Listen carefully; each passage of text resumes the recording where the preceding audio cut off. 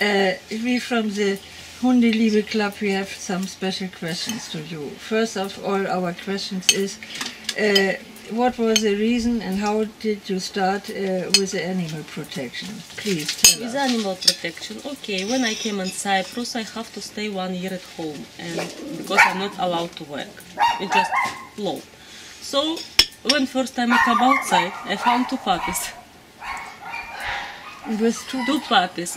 We was renting a flat for this time, and land law it wasn't allowed.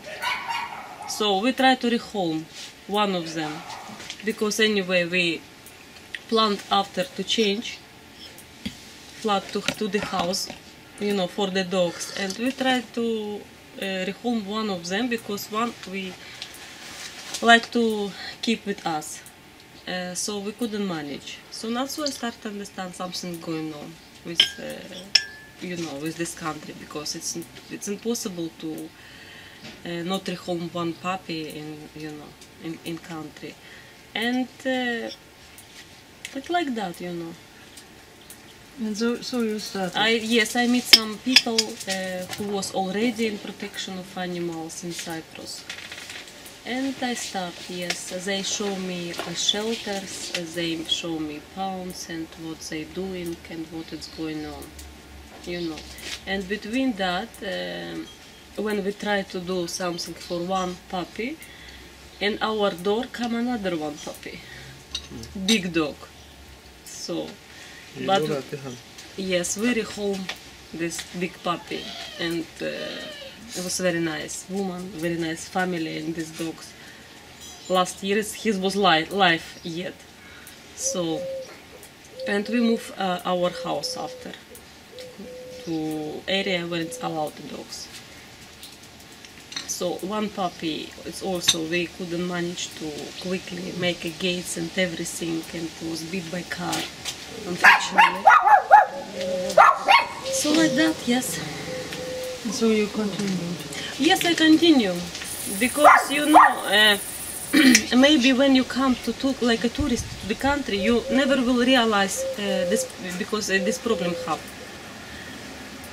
Outside you can see cats only, but many cats, but dogs sometimes killed by car on the road, yes. But how usually for a short time, for 1 week, you're not gonna realize, because people, municipalities, how usually pick up dogs from the families, from houses and from street, and put to municipalities. That's it. Make a clean roads from the animals. And when did you come to Cyprus for the first time? 1999. And when did you start with the animal protection? About 2002. Ah, and when you started with the animal protection, you started more intensive to... Yes, more intensive. From beginning I start to go shelters to help them. And from 2000 already, or from 2000 already? From 2000 already, and of course I start bring it home also some dogs, Indian dogs with broken legs. And how many dogs did you keep at home then? Yes, my own dogs now 11 number. 11. 11.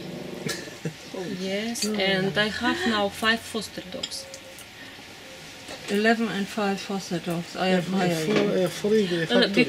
Because when you live in Cyprus and you just sometimes can't pass the dog, you can't. But from now, of course, it's impossible to save life for all of them. But sometimes you can't. Your heart will not let you. My heart not let me. But thanks to Germany for help. Because without Germany it's going to be very, very difficult. And please tell me, a very usual day, and all lives day, a typical day in your life, please describe us how it is looking. I wake up about 6 o'clock in the morning. Because we live in Cyprus, it's weather is not so cold, you know, and not all dogs I have inside the house. So about 6 of them stay outside, big dogs. So I open houses for them and take them to the garden. Between that, I take 2 small dogs on the leads and go small rounded area. When I come back, of course, I clean the place. It's about 1.5 hour, maybe, something like that. Until 9, actually, I am stay at home and take care about the dogs. After, how usually, dogs who I am fostering need medical care. Medical care. Yes, about 10, 11, how usually it's vets. Run to the vets. If I have You to run to the vets. to the vets, Yeah. to the vets. It's For vaccinating, for for vaccination, treatment, for spade, for everything. Also, if I need to take dogs some from pound, I go to the pound and take dogs for How spade. far it castration. is, the pound, It's for your not- place? It's not far. Uh-huh. It's very close to my place, unfortunately. Okay. Oh, unfortunately, yeah, I get you. Yes, and sometimes I go to help my husband and work. And 4 o'clock also I have 3 dogs at factory. Now 4 dogs I have at factory The factory is the place where you work. Yes, somebody dumped me another 1 dog. Okay. I live in Germany.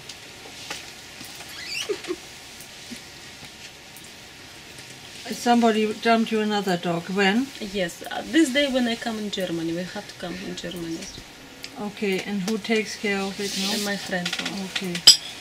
And does the day continue? continue 4 o'clock. I how usually go to factory, take dogs for walk because in the morning my husband make it. And after I'm finished about 6 or 7, I come back at home. Yeah, okay. It's finished, and again the same dogs. And sometimes you go even to job, isn't it? Sometimes it's not good for my life at all. And from where do you get the power to do all this? I don't know. I don't know where from this power comes. From somebody above, from your inside, or from You know, somewhere? it's maybe I'm not gonna do that, but because I'm see what job we all together do, and sometimes, many times actually, I see our website Happy End Stories and all stories about dogs and how our organization working. It's make me happy. It's make me happy, and and when I go to pound and take 1 dog out, I feel happy about it. And when you see the suffering of these creatures, you see, then it is a must that you help them, isn't it? Yes, when I go to the pound and not take out dogs, it's terrible. It's just horrible. I need to take just 1 to feel better. If I can't do it, if I cannot do it, it's. I'm sure if you would not have taken Judy outside, she would have not lived any longer. No. Please, we have heard that there are some institutions where dogs, when they arrive there, they have a very short period where they can survive and then they are killed. Can you explain us something about that? Look, in Cyprus we have municipalities. Every area have 1 municipality. So this municipality, because we have a law now to pay for insurance, not for insurance, for license for the dog. Every year, €25 per dog. So municipality have to take care about to pick up stray dogs from the streets. So it's Limassol, it's 5 municipalities. It's 5 municipalities working with different way. Most of them just pick up dogs and not advertise them, not publicity, nothing. Sometimes check for microchip. If this dog have a microchip, you can find owner, but if microchip not registered, you never find. So dog stays there about maybe 2 or 3 weeks, and if nobody pick up him, collect him, killed. Or from some municipalities, some shelters pick up dogs. But after 2 weeks also, this dog been killed. Because it's huge number of stray dogs. It's just unbelievable. And municipalities, if you remember, it's just small cage. And everybody will understand, dog cannot stay for all life in this cage. So, unfortunately, we have to choose dogs. we save. And how many dogs are inside? In the moment, not so many, because this municipality, Sipsonas, was closed for 2 weeks and nobody picked up dogs. So they killed all of them, or what? No, because now when I am away from Cyprus, Helen goes there. So no. And the other We one? have dogs. Another municipalities, it's Polymedia. When I go in just only with these 2. Just collect dogs from everywhere, from the streets, from the family, unwanted dogs. Many times it's just dumped dogs, but this municipality not kills animals, but not take care about them. So sometimes I don't know what is better. You know what I mean? They die of hunger, they die of diseases. Because when you come and you see 15 puppies, bones and skin, with running eyes, hungry, because put for them biscuits for big dogs, not for puppies, with diarrhea, with fleas, with... It's not a chance, you know. They die by themselves. By themselves, yes. How usually is. And all puppies we take from Polymedia, it was so sick, and many of them anyway died at our houses. If you not take puppies first or second day, maximum 3 days. No chance, no way. Chance have, of course have chance, Renat, but it's a long story. With vets and maybe 50% of them anyway died after. I wanted to insist with my question once again. Those dogs we get from you from Cyprus. From which institutions do they come? They are coming from those institutions who kill, or by active or by passive way, these dogs? Yes, it's 90%. 99% of dogs come from municipality camp. They must euthanize it or die by same. But how usually it's not wild dogs. It's dogs come from the families. Or dumped? Or dumped by shelters, or come to the families, and very, very nice dogs. And but because we doesn't have any laws in Cyprus very strong about reducing animals. I have another question, dear. So describe, please, a day when you send the dogs to our club, and you bring them to the airport and you hand them over to our club, and because our club gets the dogs from you, and we rehome these dogs. Practically you send the photos to our club by internet. We find new families for those dogs? Yes. It's for us it's maybe not so difficult, because actually we go to the pound. It's a hard job, of course, but we send the photos, make photos from the dogs. We try to make photos. Of course, we choose the dogs and try to make photos from all of them. But sometimes it's impossible. It's also not easy. And after Germany site, you site, put in the website, with this way we advertise the dogs. So if one dog is homemade, we of course vaccinated all dogs. Of course we spayed them and microchip them, and take generally watch by vet. Mm-hmm. And after people come from your organization to Cyprus to collect the dogs. So we wash them, groom them. Yeah. Few people come too often to Cyprus. like Wolfgang and me, yes. Yes, and we go to airport Larnaca and meet you there. And with this way, yes, dogs come to the families in Germany.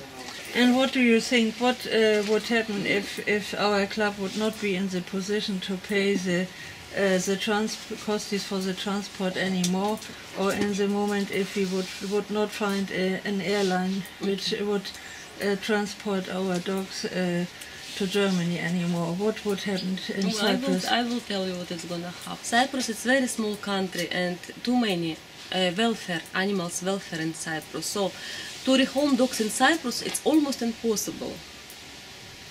Without organization in Germany, all these dogs, I tell you, all dogs, and 100% will be or killed, euthanized, or die by self. Nothing will, no possibility to save any of them? No, it's a very, very small chance. Maybe from, I will tell you, maybe from 20 dogs, maybe one. Because rehoming in Cyprus, it's impossible. It's impossible. Please, what I wanted to ask you, except of our club, do you have some help except of our club? Sometimes we send dogs to owner to another countries, but it's not so many, maybe 3 dogs, 2 dogs in 6 months. Not so many. 2 dogs in 6 months, that are very few. Yes, because how usually people not really like to work with the pounds. It's difficult. It's difficult to see how they're suffering. It's difficult to see one dog today and didn't see the same dog tomorrow. Because it's dead. Yes, and just people don't, because the people just don't want to see that. Okay. And you never will find volunteers to the pound. Never find. So you work quite alone in animal protection, or you have some help as? Not, of course, not alone. I meet a lot of nice people, and in the last 3 years, especially when we start working with Germany, I met Helen. So we make our team now, very strong team, and she helped very, very much. About computer, she's wonderful. About talk with people and about working with dogs, I think we just very, very good team with her. And she goes with you to the airport too? She goes to airport, she make all computer work, all account work, all foster homes control. Oh, Helen Woody. Yes, yes. Nobody from you could work this just alone. The work is too huge, I think. It's a lot of work. No, one person definitely cannot do it all. Cannot do it all. Of course, we need more people, but it's very difficult because it's many animals welfare in Cyprus, and people already involved. Yeah, I got you. Yes, so of course, alone you can't do too much. Yeah, it's okay. I got your point. Yeah, I wanted to thank you for that you gave us an impression about your life and your work. Also, it is very sad, but hopefully we can continue our work with you together and expand the help of the animal protection in future. We promise you we do our very best. I'm very thank you, your organization, Hunde lieben grenzenlos, for this work you doing in Germany, because without the help of German people, we cannot do anything. We promise you that we do all the best with our heart and our soul. You save many lives. Thanks just to you. Thanks to you.